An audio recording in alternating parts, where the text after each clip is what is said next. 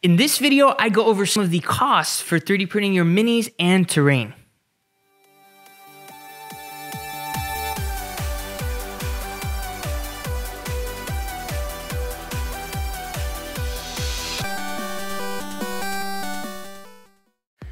Hi everyone, Danny, the 3D printing DM here. Thank you for joining me today at 3D Printed Tabletop. I decided to step out of the dungeon today and try something new today. Hope you like it. I know it's a little more boring, but I like the light. One of the most common questions asked by someone who is interested or new to 3D printing is, how much does a mini like this or a mini like this or a dungeon tile or a piece of terrain, how much does it cost?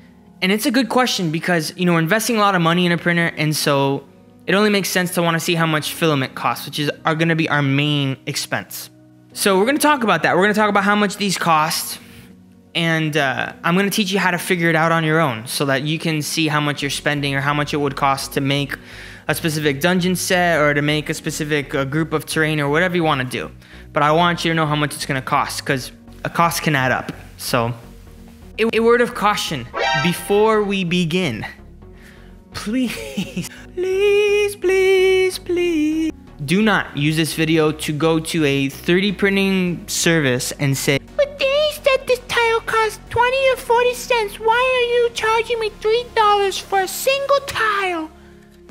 3D printing services, they're a whole other beast, okay? And there are a whole bunch of costs that I'm not including in this video because we're talking about home printing. That's what this channel is about, is home printing, not commercials, not starting your own print farm. And so much goes into price, you know, a 3D printing service like this, that even in a basement operation. So licensing fees, you know, the quality of the product, how long it's taken, cost of time and labor. And even without expense like overhead, even if you factor in a little bit of profit, not to mention the expertise of that company or the individual who's providing that service. And, you know, it's like you wouldn't go to a graphic designer and say, that only took you 10 minutes, so why are you charging me 400 bucks? That doesn't make sense. It doesn't make sense to go to your printer and say, dude, you pressed the button, then like the 2 minutes of cleanup. What the? So to just make sure that this horse is dead. In one of the other videos in this place, I spent 10 minutes talking about work involved in getting prints to high quality and how a lot of people don't do that because it's hard and you have to develop these certain skills in order to do that. And that's why 3D printing services exist, to be frank. So don't use this video as a haggling tool, please. End rant. So how to calculate cost? You calculate cost by going into your slicer, like Simplify 3D or Cura, and slicing the file. Then you look at how many grams of material are being used, and then you do some basic math. You know, divide the grams of material by 1,000 grams or whatever spool size you're using, and then you multiply by how much the roll of filament costs. And so if you're printing with supports, just be sure to turn those on when you calculate the cost, because it adds up big time, especially for bigger prints. In general, I look at a range of costs when I'm doing this type of presentation, because you can buy PLA rolls for as cheap as $15 or as high as, you know, $28 and even more than that, right? But we're gonna round down to $25. I'm using Inland as my kind of baseline for the cheap support. It's a popular cheap brand. People love it. I'm using Hatchbox as my high-end tier brand of filament that people love. There's higher rolls of Hatchbox and lower rolls of Hatchbox. Some are 22, 23, others are 28, 29. So I'm meeting down in the middle around 25. That's why that's my number. I personally use something in between, a brand called Tiance. Costs about $18 a roll. That's what I made these with. It's the same type of principle to figure out how much a resin print costs, only instead of working with a kilogram or grams, you're working with liters. 1 liter of resin will cost you anywhere from $60 to $90 depending on what brand you use. In theory, you should be able to just look at the raw grams and convert them to liters like you would FDM. But 3D printing resin is more of a process than FDM printing. FDM printers literally do everything except scrape the print off at the end. With resin, the yield is different. And sometimes printing with resin isn't an exact science. And so, you know, there's actual yield and print efficiency because it depends on things like how much resin is left on the mini, any accidental UV curing that might happen, you know, whether you drain your minis or not, that's not even accounting for failed prints, which are a lot more expensive with resin than with an FDM print. So what I did, I don't have a resin printer. So I spoke with 3 different people who do have resin printers, and I asked them how much a 28mm mini cost. The number that they gave me varied wildly, got a range anywhere from 15 cents to $1.75. A wild range, I know. But this means that resin's on average anywhere from 5 times to 30 times the cost of a PLA filament print. That is based on an admittedly small sample size. If anything, we know that the math for a resin print calculation isn't always going to be as simple, at least until you do this a lot and you have some concrete numbers or experiment data or whatever you want to use. But even with my sample size of 3, which isn't exactly representative, right? And I'm sure there's going to be those people that are getting almost perfect yield and are like, oh, get good. But, you know, I trust the people that I asked. They've all had their resin printers for a while. Some have the Photon, some have the D7, and none of these people are 3D printing newbies. So add to the fact that their yield results are wildly different.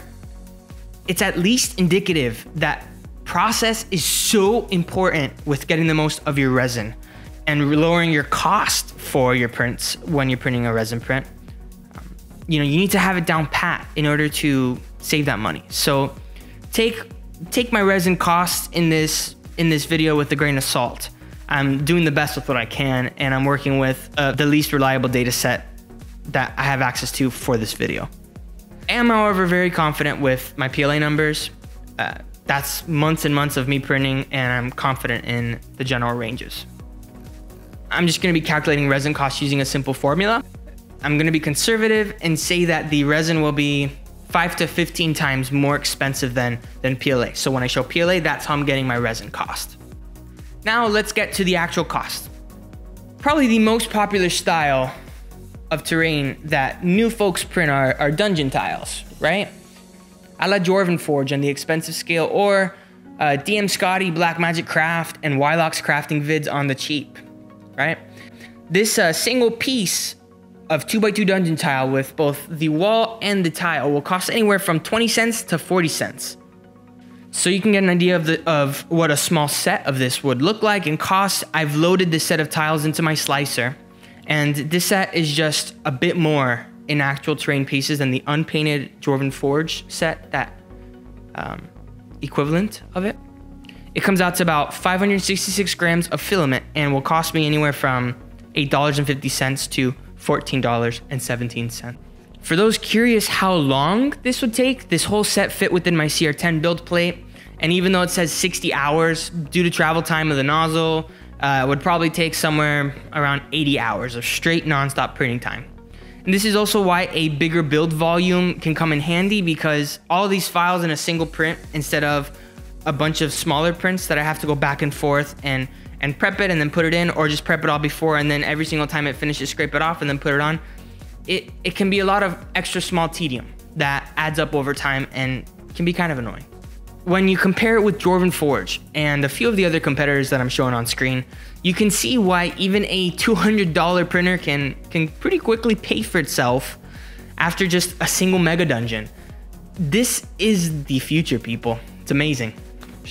Being conservative, like I mentioned, this tile will probably cost somewhere between $1 to $3. Either way, yikes. It's pretty expensive when you compare to the 20 cents, right? Buildings are also pretty popular. This 3-level building that you see here is the Abbott House from the Whitewood Abbey Kickstarter. Still live as of the release of this video if you're still interested. It cost me between $8.74 and $13.24 to print.